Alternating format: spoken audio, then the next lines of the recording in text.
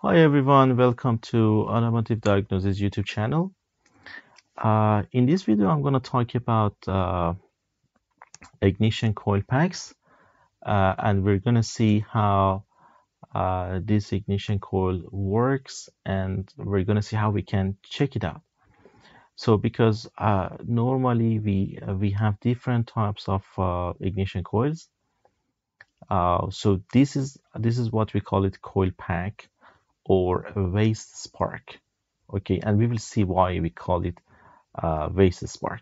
So in this video, I'm going to talk about the wiring diagram. I will explain the wiring diagram, how this ignition coil works, how you can test the primary coil, and how you can test the secondary coil. Okay, let's start. First of all, this is the location of the ignition coil on the engine. As you see, ignition coil are connected to the spark plugs using these high tension cables. So here's the ignition coil pack 1, and here we have ignition coil pack 2.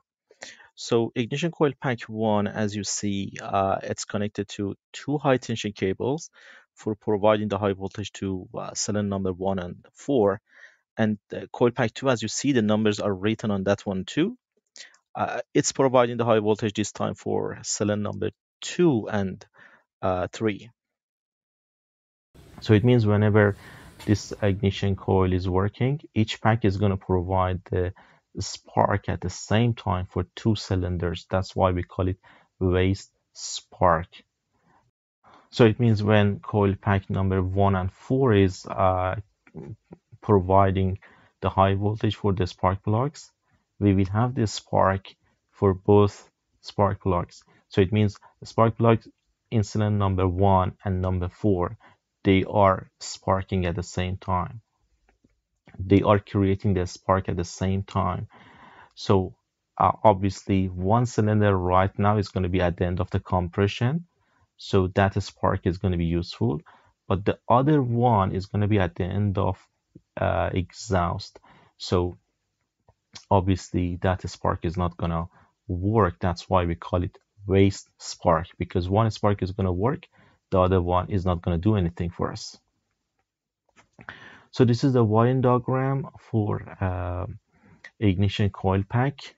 As you see, this is the ignition coil 1 or ignition coil pack 1, which is going to provide the high voltage for cylinder 1 and 4.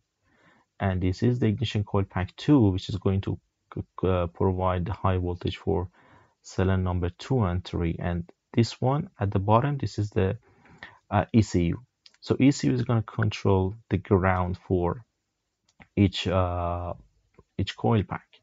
So what we have inside each coil pack, what you have here is primary winding or primary coil.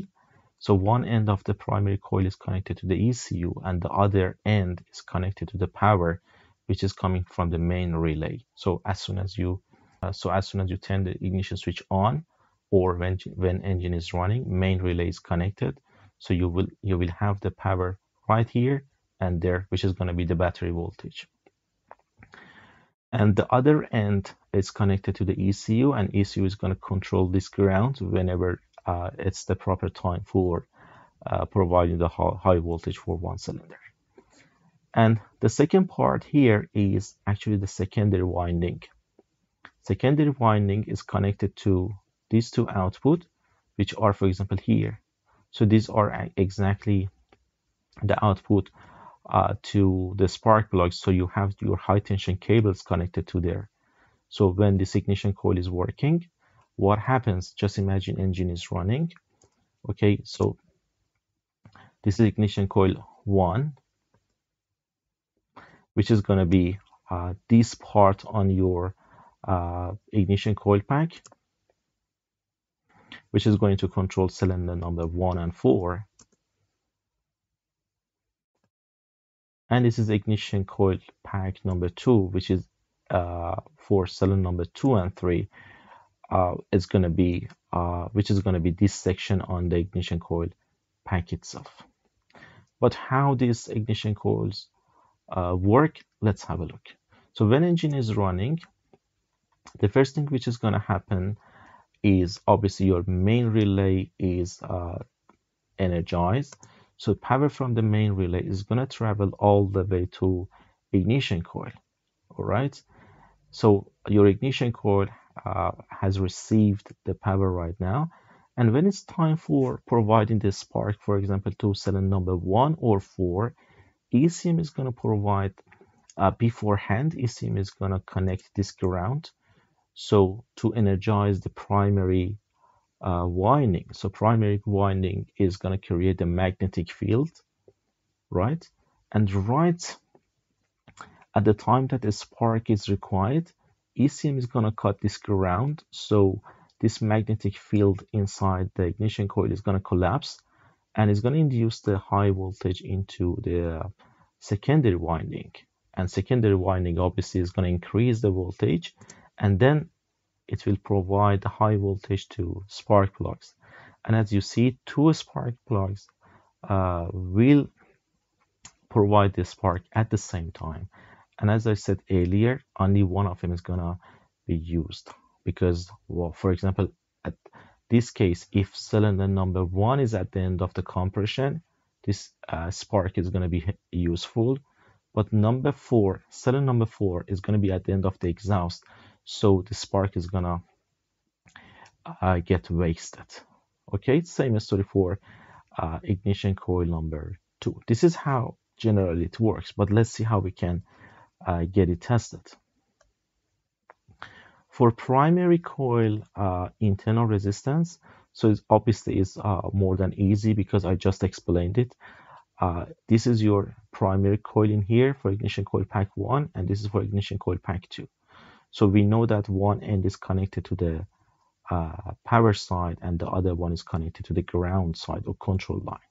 So as you see here, we have pin number 1, pin number 2, and pin number 3. We have 3 pins, right? So if you check between pin number 3 and pin number 1 of ignition coil connector, you're actually checking the internal resistance of primary winding of ignition coil pack number 1 on this one. All right, let's see how we can check it out. So we are checking between pin number 1 and pin number 3. So you're gonna read the primary winding internal resistance, and normally this value should be something around 1 ohm or less.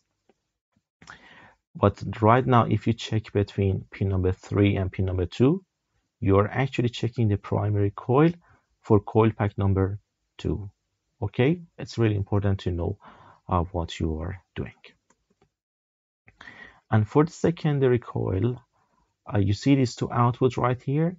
Okay, if you check the resistance between these two outputs, you are actually checking the secondary winding internal resistance. Okay, so if you check between these two, you are checking the secondary internal resistance for coil pack number 2, and for coil pack number 1, you need to check between these two outputs. All right, super easy. You just need to find the location, and you need to make sure which one of the coil packs you are checking. It's going to be exactly like this. You need to check the internal resistance, and the value is going to be between 12 to 15 kilo ohms in general, but it's really important to check the workshop manual for your specific car as well.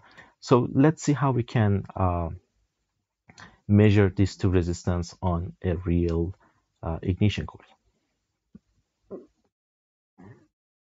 So this is the ignition coil. This coil pack is for number 2 and 3, and this one for number 4 and 1. So I have the connector right here. As you see, I have 3 pins. So it's really easy for checking the primary winding internal resistance. I set the multimeter on resistance. And as you remember, if I check the resistance between pin number 1 and 3, I'm gonna read the primary winding internal resistance for coil pack number 1, which obviously was supposed to be around 1 ohm or less. So what I'm measuring right now is 1 ohm, which is pretty much okay. It's gonna be 1 ohm or less. And if I go between 1 if I go between pin number 3 and 2, is going to be again 1 ohm and less, which is for uh, primary winding of uh, ignition coil number 2. And for checking the secondary, I need to check between these two ends. Same for each coil pack.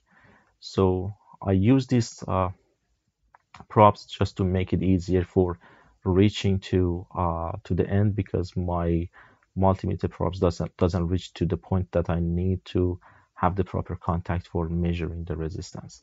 So right now, as you see, the value should be around 12 kilo ohm or a bit higher.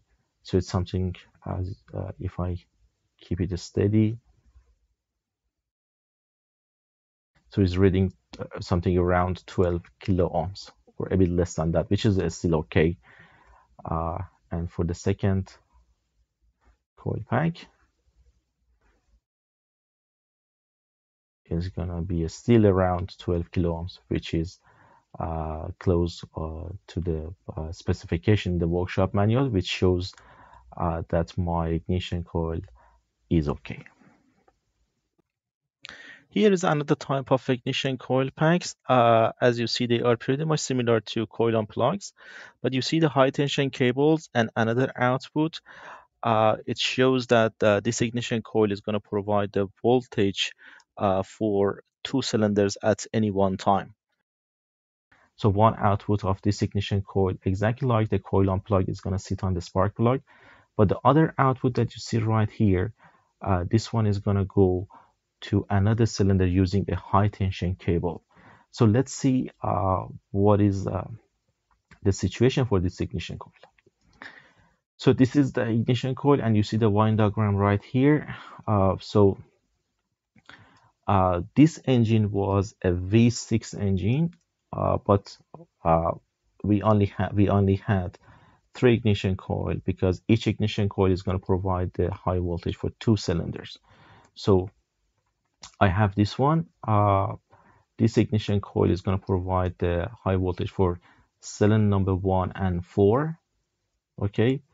The next ignition coil will provide the high voltage for number 5 and 2, and the last one for number 3 and 6. All right, so this is how we can set up the high tension cables as well, because normally you see the ignition coils at the front, but the high tension cables are going to go to the other bank to provide the high voltage to the other cylinders. Okay, this is the ignition coil. As you see, it's for the Toyota. I removed it from that engine. I'm going to show you how to check the internal resistance of the primary winding right now. I'm just using these pins and the wires to make it easier for having the proper contact. And my multimeter is set on resistance. So I can, now I just connect it to the multimeter props to inspect the resistance. Again, it's going to be something like 1 ohm or less. As you see, I'm reading around 1 ohm for primary winding of this ignition coil, which is okay. So there is nothing wrong with the primary coil on this ignition coil.